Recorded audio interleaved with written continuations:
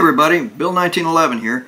Hey, today we're going to take a look at a couple of neat guns. At first they're not going to look like they're related because they look nothing alike. We're going to start out by showing you a comparison between the AR-15 and the AR-10. Both were designed by Eugene Stoner, and they're both some pretty cool guns. The one we're going to do today is the AR-10. So let's get started. Okay, this is the AR-15. This is made by a company called Rock River. It's a good solid gun. AR-15s are AR-15s are AR-15s. It's a pattern gun.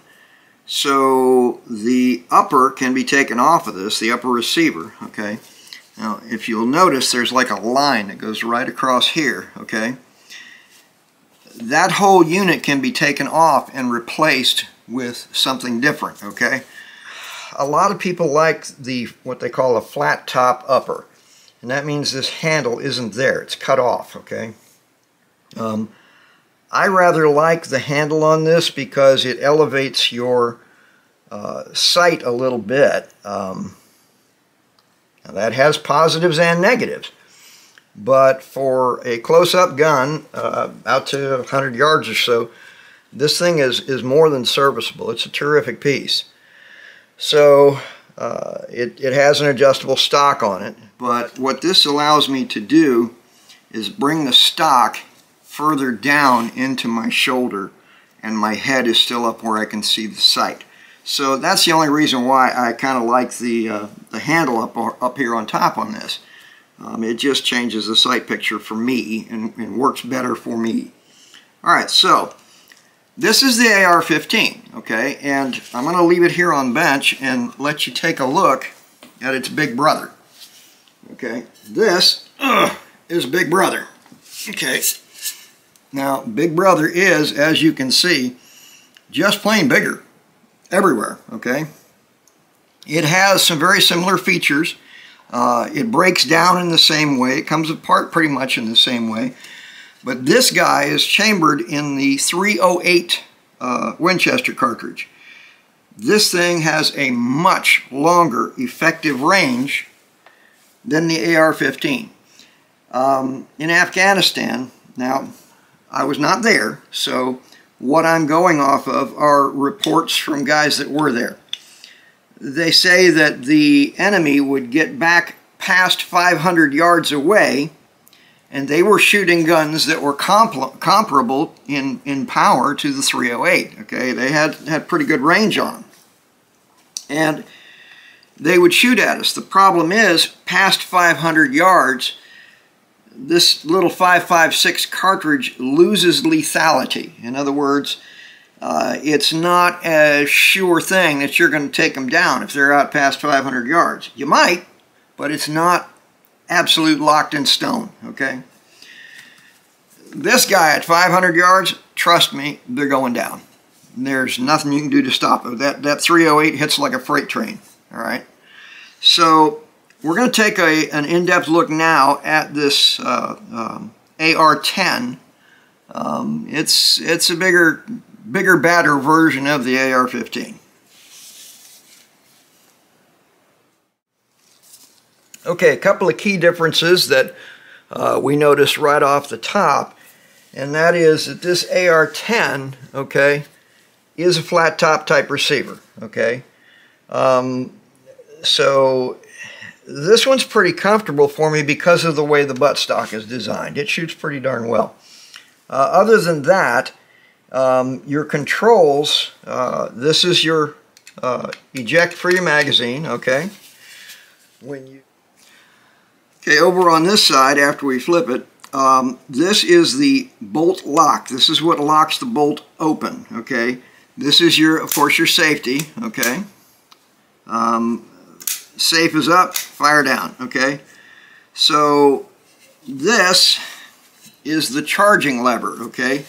It's got kind of a trigger piece right here on this side.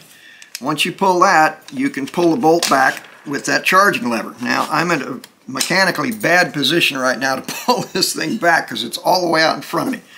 So, let's see if I can get a hold of her and lock her open. All right. So, I'm probably going to have to do that off camera. Okay, that got it. All right, so we're locked open. Now, this thing is much harder to pull that charging lever back than the AR-15, and that's because it's, well, it's longer, it's got a heavier recoil spring on it. It's just bigger all around. All right, so you course the trigger, you know where that is. In order to take this gun apart, it's pretty darn simple, okay? There is a pin right here that we have to press out, okay? And it's that way on the AR-15 as well. Now I'm going to drop the bolt back forward because I don't want it slamming shut. All right. Now once you get this pin pushed out, which I'm going to do right now. Okay, I hate to set it on top of the scope like that. It's not really good for the scope, okay? Once you push that pin out, it won't come completely out of the receiver, but it doesn't need to, okay? At this point, okay, the whole bottom end of it will open up. You can simply, at this point, grab your charging lever and pull your bolt carrier and bolt completely out of the back. Okay, it slides right out like that, okay? Now that's your BC and your bolt. You have to drop the handle down a little bit to get it out, okay? Get up in there, okay. Once you get it up in there, you can put the bolt back, line it up, and the whole unit goes back together like that, okay? Locks into place. So it's pretty easy to get to it. It's made to be pretty simple so that you can clean it easily, take it down, and do what you have to do to it. So with that, we're going to get started cleaning. Now there is a part on this that it's going to require a special tool, and that is a special chamber brush. Now this chamber brush, okay, as you can see, has a larger end on this end of it, okay? Now what is that for? Well, the bolt face, as you can see here, has these little teeth on it. It goes forward, and once it gets into position, it twists and locks into the receiver, okay? So it's got on the receiver side, on the barrel side, it has these opposing bolt lugs, and you have to get in behind it and clean out that area where these bolt lugs twist, okay? So that's what this brush is designed to do. You can get in there with a small brush and work around and mess with it, but boy, it's a pain in the neck. These things are very, very well worth the money, believe me, to use these things. So I highly recommend buying an AR chamber brush, whether it be for the AR-10, like this brush, or the AR-15, like this smaller brush. Now the big difference on these two is the diameter of the main part of the brush here, okay? You may not be able to tell when I hold it up, but this one, the bristles are much larger in diameter than the bristles on this one, okay? So that's the big difference between these two brushes. So we're also going to need a jag to clean that .30 caliber barrel. So we're going to get in our little jag compartment here, and we're going to get out a .30 caliber jag, which is that one right there, okay? And we're going to get ourselves a .30 caliber brush to work with. All right, get everything out of the way and open our box. And first we're going to need our two rod ends. Oh, come out of there, you son of a gun. There we go. Okay. Now, I have a jag on here already, but this is a 9mm jag, so I need to put that back in my box. Don't know why I didn't do that before. All right. So we're going to assemble our rod to make certain that it's long enough to reach all the way through this barrel, because this barrel is pretty darn long, okay? It goes quite a ways, and we can't really get the the rod in through the back because this one's a little too short, I'm afraid. So that's why we always check how long our rod is. And if we need a longer one, I definitely have them. So yeah, this is going to require a longer rod. I'm about 1 inch short of the barrel. So with that, I will be right back after I get the correct rod, cleaning rod, for this AR-10. Alright, so we've got our long rod, and when I say long, I mean this dude is long. It's actually 4 feet long, and it will get all the way through this gun with no problem. There was something I wanted to bring up about this particular rifle. This one was built specifically for long-range accuracy. It has a heavy bull barrel that runs the length from this receiver all the way up. On some of the AR-15s, they don't have that heavy barrel like this that goes all the way through. There's a constricted part about in the middle of it where the barrel shrinks, and it does that because that's where the gas system goes through. But that always kind of struck me as being interesting, that here you are thinking you got a bull barrel and you actually don't, you know, because it's got that little spot in the middle that's smaller in diameter. Alright, so we're going to install our jag, okay, our 30 caliber jag, and then we're going to wet our patch like we always do, okay, and then we're going to push it through the barrel. Alright, so patch is wet. Now, since I have a tendency to knock things over, I'm going to put the cap back on this. As I've said before on these broadcasts, if you spill boar cleaner in your wife's carpet, she's not going to be happy with you. At least mine isn't, that's for sure. So, let's get her done. Now, this is the long part. Now, I always prefer, if I can, to go from the breech end of the barrel all the way through. And that's one of the problems with this very, very long, what do you call it, cleaning rod. One of the problems with it is that it is very difficult to get it started in that barrel and get it moving. Okay, once you get it, you can push it right through the barrel. It'll go, but you got to get it started. Okay. Now, I just took this guy out and shot it recently, so I'm going to show you. That patch is pretty darn dirty. All right, so we're going to turn him around and use the other side of the patch. This is what's known as a double-sided flannel, or double nap flannel. Okay, that's what these patches are made out of, and I kind of like them. I make these myself. As many guns as I clean, I need to save as much money here and there as I can.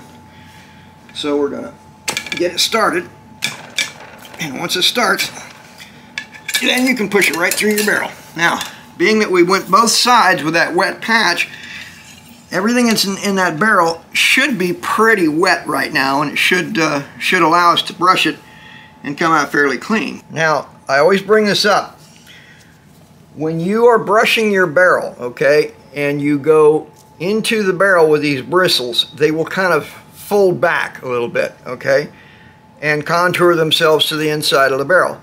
Well, if you get it partway down the barrel and change directions, these bristles have nowhere to go and they tend to kink. And when they kink like that, the diameter of the brush shrinks, okay? And it just doesn't quite do as good a job. So you want to go in the barrel and all the way through until it comes out the other end before you bring it back, okay? And that's going to dramatically increase the longevity of your brushes. So let's get this guy through here and start brushing our barrel. Now, this brush is nowhere near as difficult to put in the barrel. It goes through fairly easily, okay, by comparison to that jag. Oh, get out of there.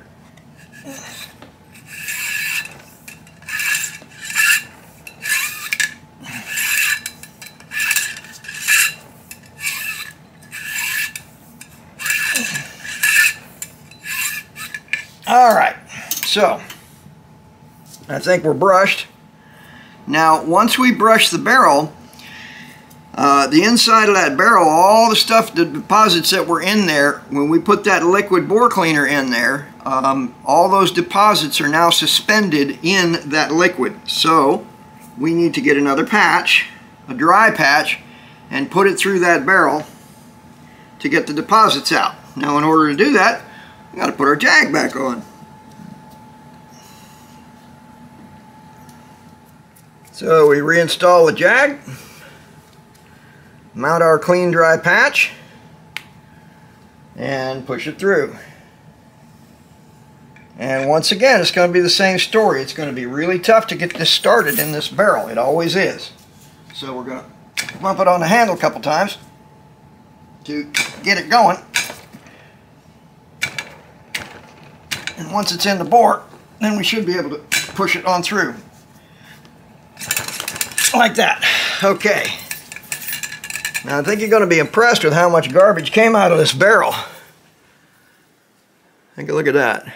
How about that? Alright, so we're going to turn around, use the other side of the patch. Now if you notice, the liquid has soaked through in quite a bit of this patch. So that shows us that there was quite a bit of liquid in that barrel, and that's what we wanted, because we want that stuff suspended so it doesn't stay in the barrel. Alright, so we're going to turn our patch around and put it back on and put it back through the barrel again. In we go.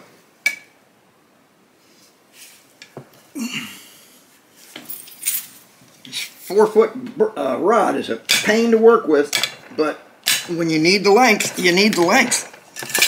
Alright, so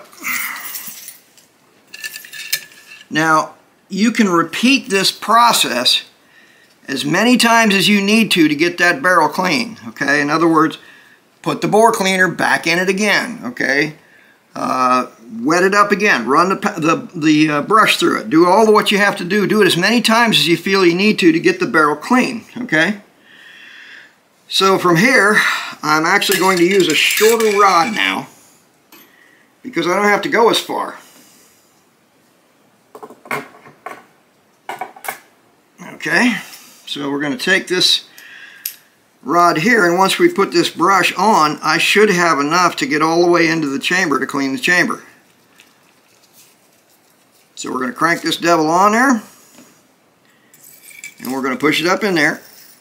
Okay, and pull her back out and clean us up. Okay, and that's going to get things cleaned up in that bolt system. Alright, so now that we've cleaned that end of it, okay, we're going to do a little bit more housekeeping on the inside of the receiver here because it always gets dirty in there. Okay, so we're going to grab a patch and we're going to wet it, and we're just going to swab out the inside of the receiver here. I'm going to try to stand this up, and hopefully you'll be able to see inside a little better. Now, we're going to wet our patch and start cleaning inside.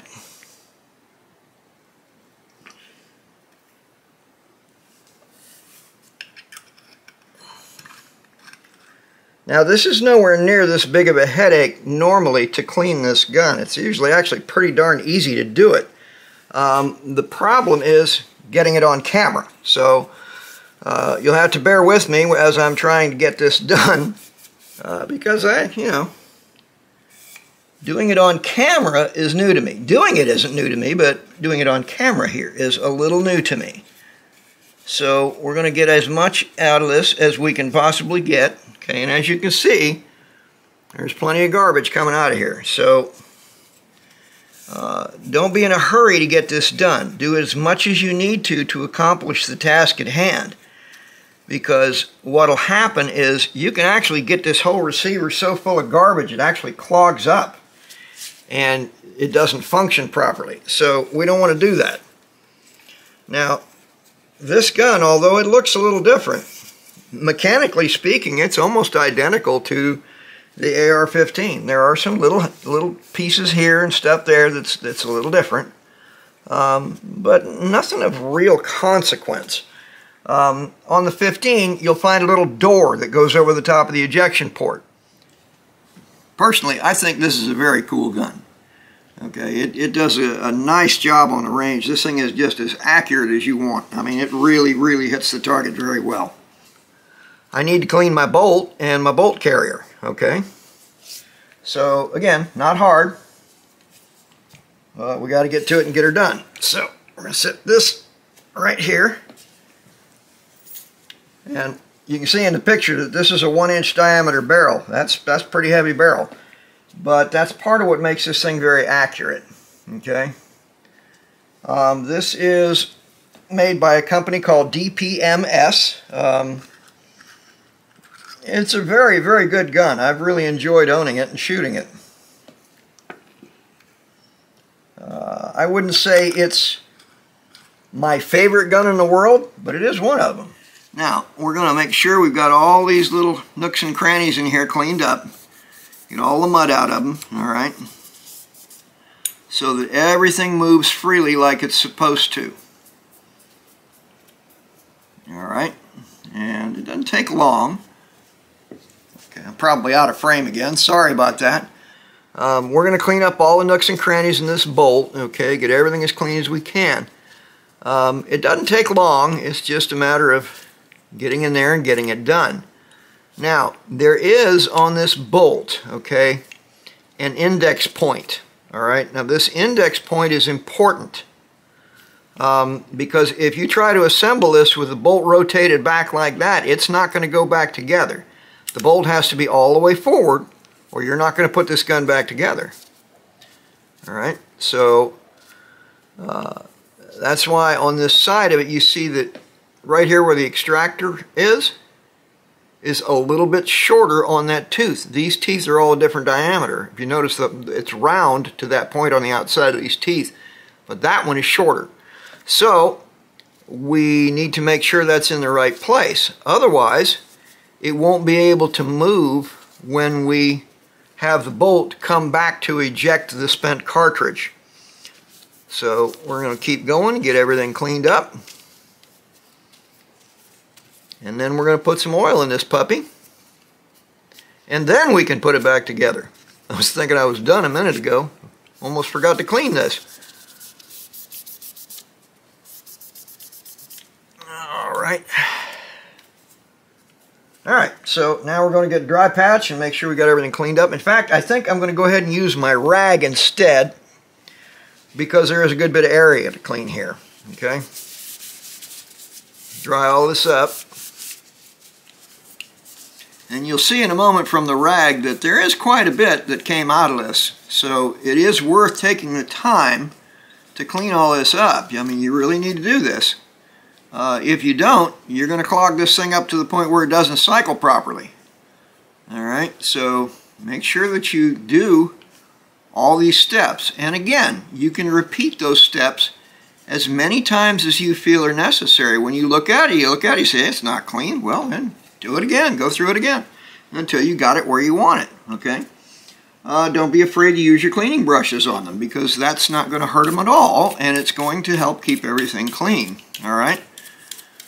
So, go through it.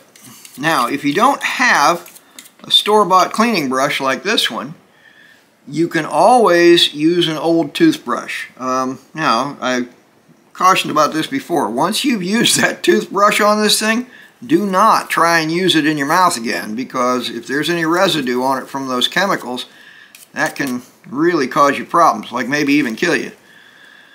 And we don't want that. So, you know, I want all my viewers to live long, healthy, happy lives because, well, that's just darn cool, you know, living a long time and being happy. Oh, I missed a spot. All right. So let's get this done. All right, that does that. Okay, now, that looks pretty good, but we're just going to wipe him down. Okay, this is our charging lever, okay? You remember when we took it apart, that was up inside the receiver. pushed up in, okay, and this then mated into it like that, and then comes all the way forward like that, okay. So this is our charging lever, all right. So now we're going to get out the oil, and we're going to put some drops of oil in here. Okay, now since this bolt rotates, okay, with every single shot, that bolt is going to rotate as it moves, okay? We know that's going to happen on every shot. That means that is going to be a high wear area. Now, both the BC, or bolt carrier, and bolt are very, very hard steel. Okay, so they're not going to wear out quickly, but you know, you start getting 10, 12,000 rounds through a gun, you start seeing some wear here and there. So we're going to make sure that it's lubricated. And I've said this before, and I'll say it again. As a gunsmith, I've had to change parts that were worn out on guns. Okay, we expect that. We know that's going to happen. Okay. I have never had a part go bad from being over lubricated. Needing to be cleaned? Yes. Get a little gummed up sometimes? Yes.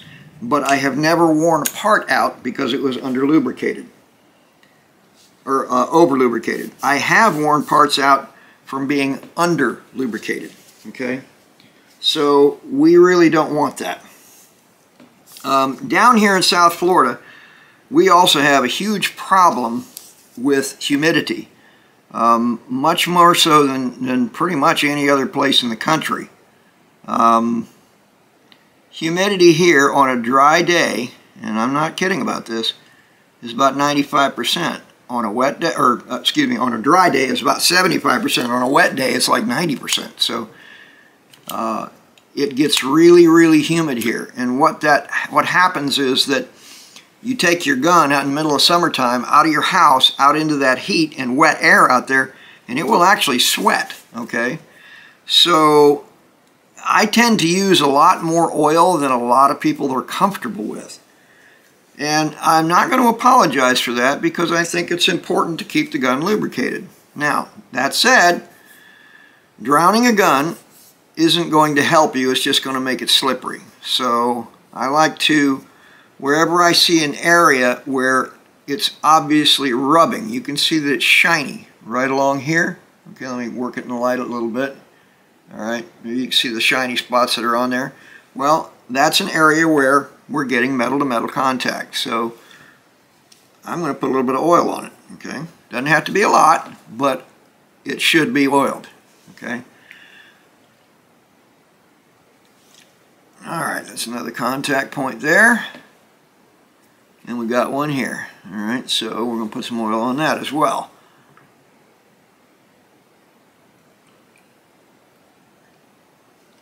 Alright, now. Okay. There we are. Now, we should be ready to go back together with the bolt. Now, we're also going to take care of our charging lever here. Now, this has, remember I told you about that little hook that's on it. I mean, it's quite literally, it's a little hook. All right, so, and it's a contact point. It doesn't get a lot of wear, so it doesn't need a ton of oil in it. I mean, just the tiniest drop is plenty. And work it in a little bit, and it'll be just fine.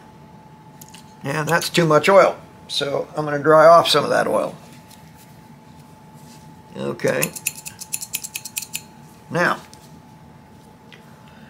we can see that there are some contact points on this charging lever where we're getting a little tiny bit of wear on it. This charging lever is aluminum, so it's soft, and dragging across steel, it will get more wear.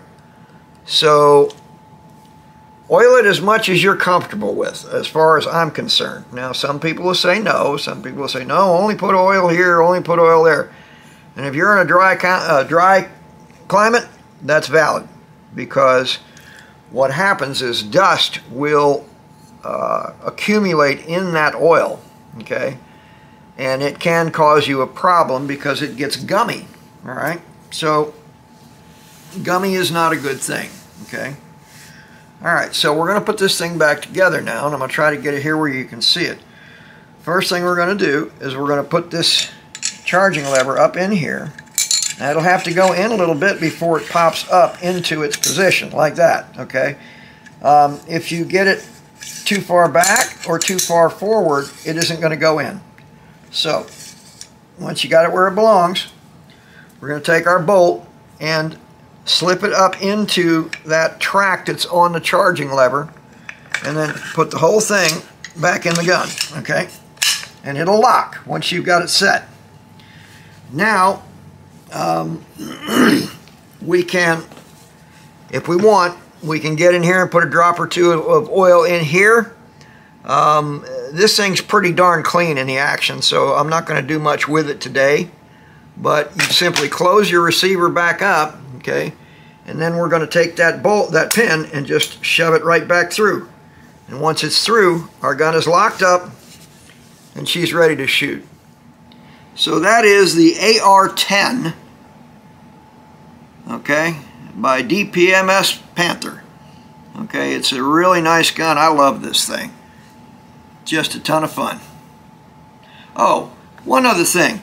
For a 308, this thing is one of the milder rifles that I've ever shot in 308. It has what's known as a buffer. In other words, a big spring back here.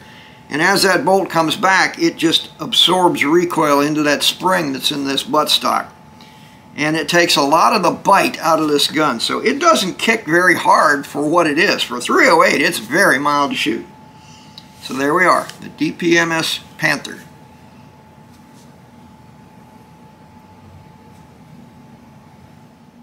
Hey everybody, Bill 1911 here. If you found this video to be helpful and informative, don't forget to like us, and please subscribe, and by all means come to visit us at askbill1911.com. Also, I want to talk to you about something that's very important to us, and that's your safety. So please, don't try any of the things you see on our videos until you have thoroughly reviewed and understood our safety procedures. If you're under 18 years of age, do not try any of these topics without the express permission of your parent or guardian. Thank you.